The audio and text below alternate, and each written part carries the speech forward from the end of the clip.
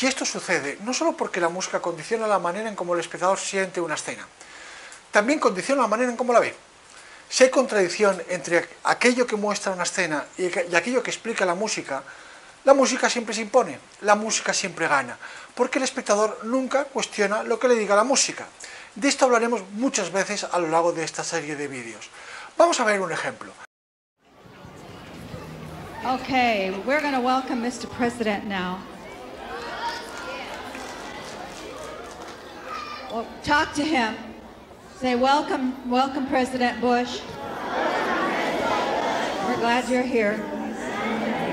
I want you to bless him. Speak a blessing to him. Once you do that, reach your hand to speak a blessing to him.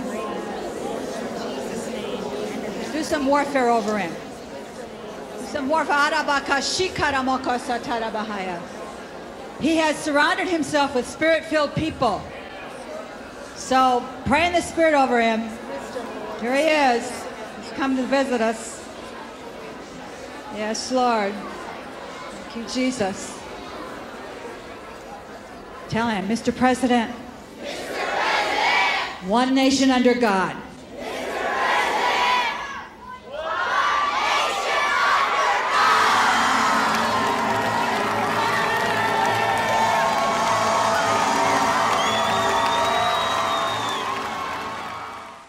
Aquí lo que ha sucedido es que los documentalistas han cogido la cámara, la han llevado a la boca del lobo para mostrarle al mundo una realidad, por cruda que sea, sin dramatizarla, sin ficcionarla. Con esta escena podemos hacer otras películas, sin tocar un solo fotograma, sin remontarla. Simplemente cambiando la música vamos a hacer que el espectador vea películas diferentes. Vamos con 3 ejemplos posibles. El primero. Supongamos que es un documental publicitario para animar a los padres a que apunten a sus hijos en el campamento.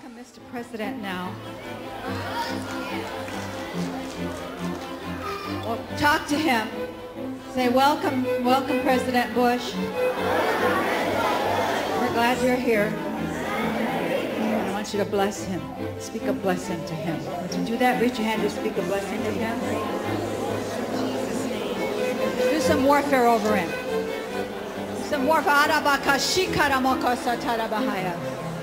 He has surrounded himself with spirit-filled people.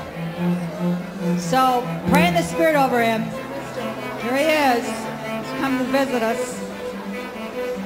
Yes, Lord. Thank you, Jesus. Tell him, Mr. President. Mr. President. One nation under God.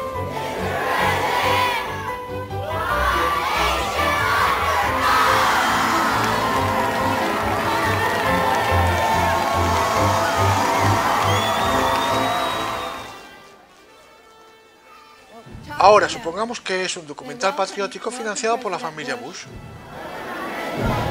We're glad you're here.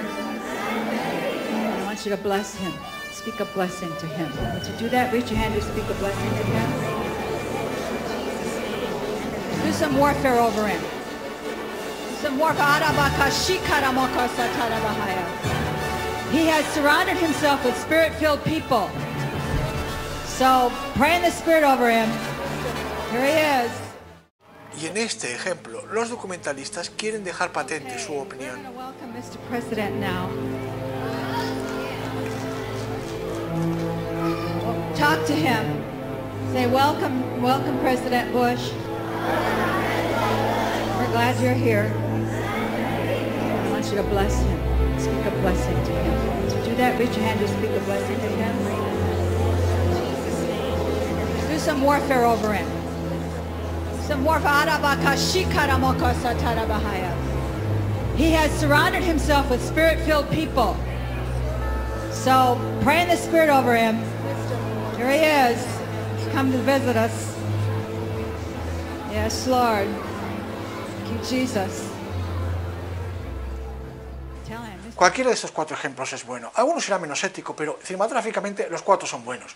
Sucede que sin cambiar un fotograma ni remontar la escena, simplemente cambiando la música que ponemos, el espectador va a ver 4 películas diferentes. 4 películas diferentes.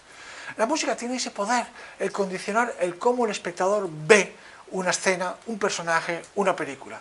Y eso es Porque la música siempre gana, porque el espectador nunca cuestiona la música, el espectador está a la merced de ese gran titiritero que es el compositor de cine.